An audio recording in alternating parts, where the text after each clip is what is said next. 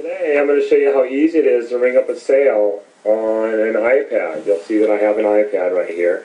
And this is just an iPad 2 with 16 megabytes. Like, I think you get them at $399, $400 at Best Buy. So I'm going to go and ring up a sale. So the first thing I'm going to do is I can pick a client here. And so I can pick new client, or I can just search for an existing one. It's pretty easy to use because you can just touch the buttons. Here I'm just going to pick a client called Angel Manana. So anyway, I'm going to go ahead and pick Angel Manana, and that was very easy. If I want to go ahead and add a new client, it's very easy. I can just push that button there and fill in this quick information, and then I'm done, but I don't want to do that. And so now I want to go ahead and have a service done on Angel. So I just pick on which services, which employee I want to use, and I'm going to use Tony. And then what services do I want to do? I can go ahead and pick what services does Tony provide, and very simply I can just do that, and then I'm all ready to go.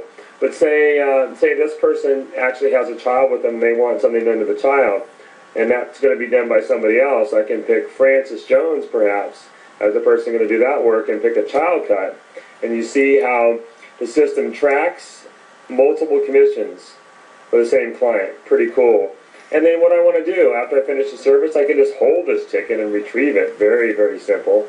No rekeying in this system. Or I can just go ahead and do the payment. So say they're going to pay cash, I just push the cash button. Then they say they're going to pay $25. Then I just push the add button. And then it shows $25, as you can see right there, for cash. Now I could actually go ahead and add a tip for this too, and very quickly even distribute that tip multiple ways to both those people working. But for this instance, I'm just going to go ahead and wrap up this transaction in the interest of the time in the video. So that's really a nice feature of our system. I can go and finish with a receipt, without a receipt, or what's really cool too, and by the way, when you finish with a receipt, that goes to a wireless printer. So I can have multiple of these iPads in your salon or spa or place of business, and ring up multiple sales and send them to that same receipt printer. So I can share that one wireless printer, and we've got it set up so there's no configuration. Or what if the client just wants an email?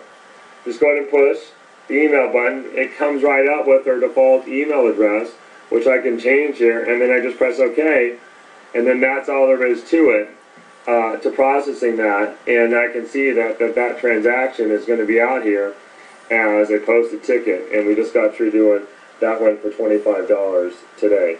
And that's how simple it is. If you have any questions, give us a call.